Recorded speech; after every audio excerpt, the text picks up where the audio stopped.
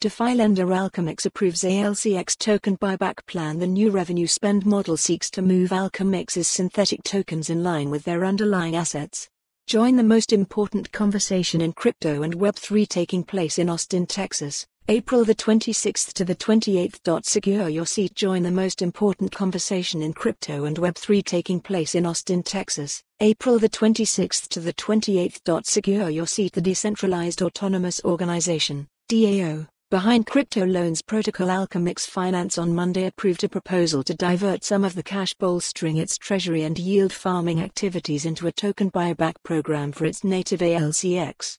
Alchemix issues what it calls self-repaying loans to users that post crypto collateral in return for assets that are supposed to trade mostly in tandem with their underlying asset. The protocol has said protecting the peg is a top priority. It feels the pain when its synthetic assets falter, as they did during late 2022's crypto market turmoil. That has prompted Alchemix, which had its heyday in 2021, to scramble for short-term fixes that could help it woo more users in and increase deposits.